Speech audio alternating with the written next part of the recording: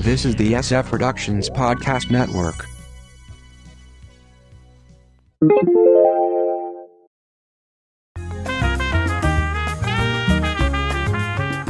This show is part of a nutritious breakfast. From the Pop Culture Bunker, I'm Mindy. And I'm Mark. You can check out our audio podcast, How I Got My Wife to Read Comics, on iTunes, or on our website, sfpodcastnetwork.com.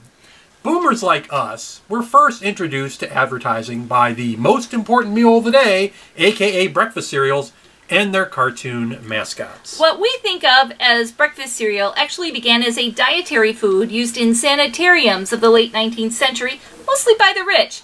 It was thought that the use of grains was a better alternative to a heavy meat-based meal that was breakfast of the time. It avoided dyspepsia and lowered your libido, if John Harvey Kellogg was to be believed. Kellogg's Corn Flakes were eventually sold to the public, again as a health food.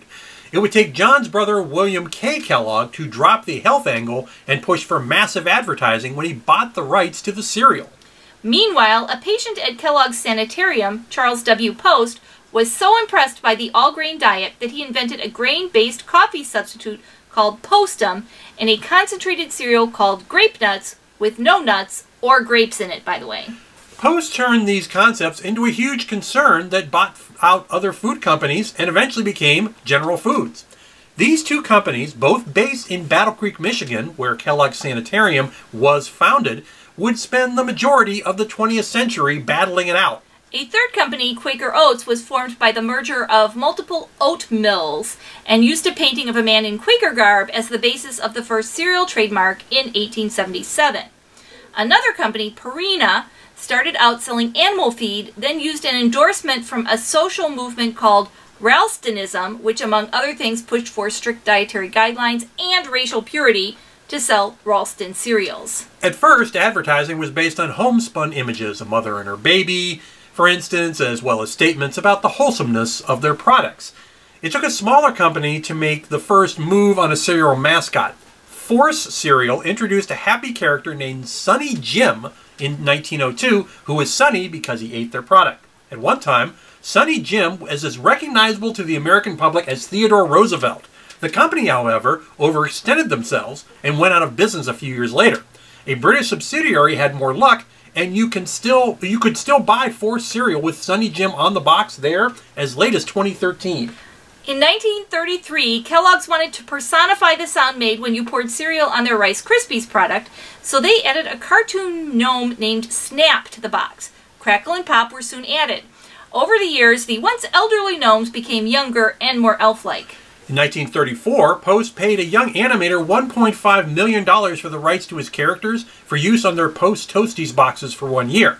The animator? Walt Disney, who used the money to build his eventual empire. By this point, cereals were more and more marketed to kids who would pester their moms to pick it up at the grocery store, one of the most insidious ad strategies ever. Kids' radio shows were sponsored by them. Kellogg's Pep, the super delicious cereal, presents The Adventures of Superman. Kellogg's also started the prize inside craze with military pins in 1943. So many boxes were ruined as kids would dig in them to keep the cheap toy inside. In 1939, Ranger Joe Popped Wheat Honeys became the first pre-sugared cereal. Under different names and companies, this product lasted until 1975. 1949 brought us the first animated TV cereal commercial for Post Sugar Crisp, featuring bears Handy, Dandy, and Candy. 14 years later, this was simplified into a single mascot, Sugar Bear. Can't get enough of that sugar crisp. Cereal companies would become the second largest TV advertiser behind car companies. In 1951, Post introduced Sugar Crinkles, a caramel-coated rice cereal with a, in my humble opinion, terrifying clown on the box. After decades of debate, Kellogg's finally adopted a pre-sugared cereal, taking their best-selling Corn Flakes and frosting them in 1952. A set of mascots were introduced: Katie the kangaroo, Elmo the elephant, and Newt the gnu, but a fourth character stood hand and shoulders above them, reminding us how great the cereal is. Tony the tiger is still around today, although the sugar part was dropped from the cereal's name, if not the ingredient list.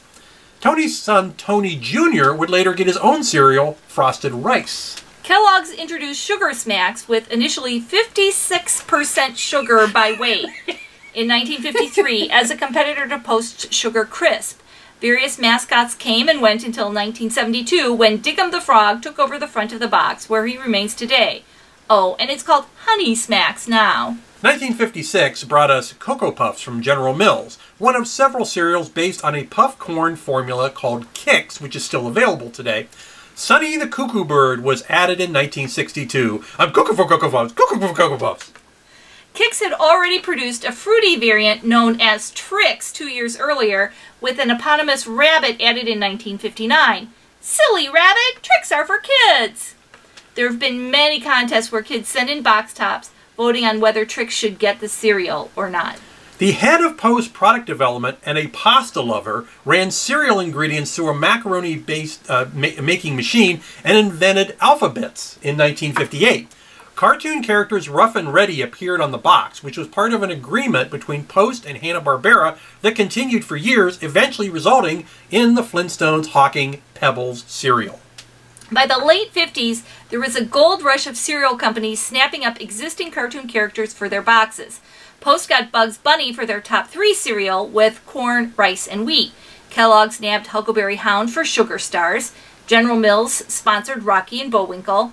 The last one is of particular interest as it would later result in two of the most well-known original cereal mascots. Jay Ward, the creator of Rocky and Bullwinkle, was hired by Quaker Oats to develop new cereal mascots with accompanying commercials. In 1963, they had a sweetened corn and oat cereal which stayed crunchy in milk.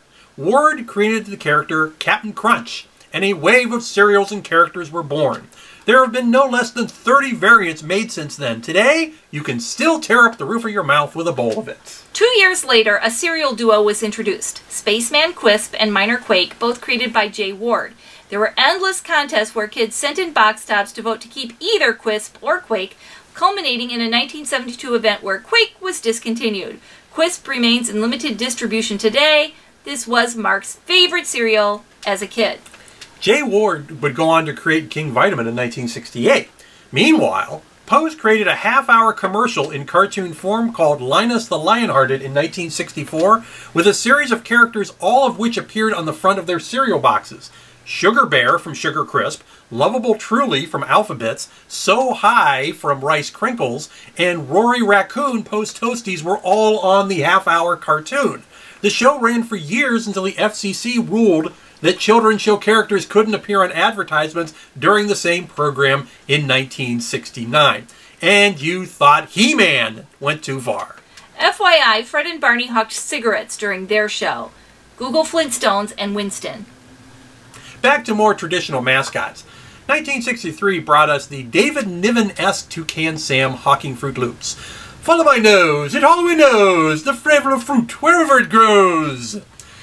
Kellogg's tried to sell kids on the idea that each of the loop colors represented a different flavor, but that wasn't actually the case. 1964 saw a product developed at General Mills given the task of finding a unique cereal combo and tried to mix existing cereal with bits of circus peanuts. An ad guy suggested a theme of charm bracelets and Lucky Charms was born. Lucky the Leprechaun came along as the mascot. Always after me, Lucky Charms! There have been countless variants of the marshmallow surprises over the years, and you can buy a bag of all marshmallows if you want. 1971 introduced the General Mills Monster cereals Count Chocula and Frankenberry, later followed by Boo Berry, and then Fruit Brute / Fruity Yummy Mummy. They were all marshmallow-based cereals with different colors and flavors. The Count, Frank, and Boo have remained around for decades, but the other two disappeared, with the exception of special limited runs around Halloween. In 1973, Ralston introduced Freakies, a cereal based on the bumpy monster toys included in each box. There was a huge rush to collect all the variant figures. While people debated the nutritional value of cereal, Ralston went over the line in 1977 with Cookie Crisp, a cereal made of tiny cookies. The cereal went through various mascots over the years, from Cookie Jarvis to Cookie Crook and the Cop, Chip the Dog, and then Chip the Wolf. 1979 saw a version of General Mills' Venerable Cheerios with Honey Nut added. An anthropomorphic bee, eventually named Buzz, came along for the ride. 1982 saw the first cereal with a video game mascot, Donkey Kong cereal. He would not be the last. 1984 started a trend of cereals based on movie and film characters. C-3POs, E.T., and Gremlins all arrived. The first cereal based on a video game system, Nintendo Cereal System, appeared in 1988 with 2 separate cereal bags in each box, one for Super Mario Bros. And the other for Zelda Adventures. Ralston went all in on film and TV marketing cereals. Batman, Ghostbusters 2, Breakfast with Barbie, and Teenage Mutant Ninja Turtles in 1989. Many of these were the exact same cereals with different boxes. This has become Ralston's bread and butter since then, with the other companies jumping in as well. Since that time, new mascots not connected with an existing media property have been few and far between, which is a shame. The cereal aisle at your local Megamart, assuming you can get there right now, is basically a set of pop culture billboards. Yeah, pretty much. You can check out Mark's collection of cereal boxes during our podcast here. And then you can listen to our audio podcast, How I Got My Wife to Read Comics, on iTunes or on our website, sfpodcastnetwork.com. From the Pop Culture Bunker, I'm Mindy. And I'm Mark. Thanks for watching. Can't get enough of that sugar crisp.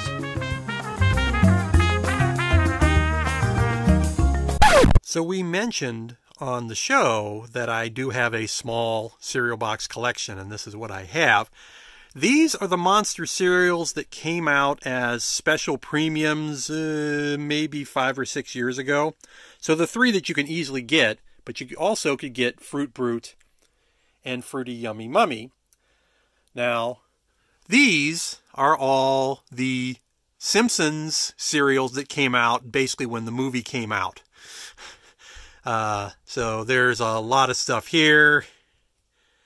That's actually a popcorn bag on the right there. And again, more and more of these cereals based on the movie, but they're pretty much, for the most part, existing cereals. Did want to note this one. Now, I bought this probably 15 more years ago. When I was on a trip, and I went across the border to Canada to buy it because I had read that there was a special Star Trek box. I literally went across the border from Detroit to Windsor, Canada, found a 7-Eleven, bought it, and came back. Now, these ones down here are all these DC cereals. This one came out for Superman Returns. These 2 came out for the for Batman vs. Superman. There's another Star Trek one, and that's for the Abrams verse movies coming out. And then over here, oh, there's one more thing from The Simpsons. There's a Pop-Tarts one. But these it came out when the Justice League movie came out. So they kind of turned their mascots into the heroes.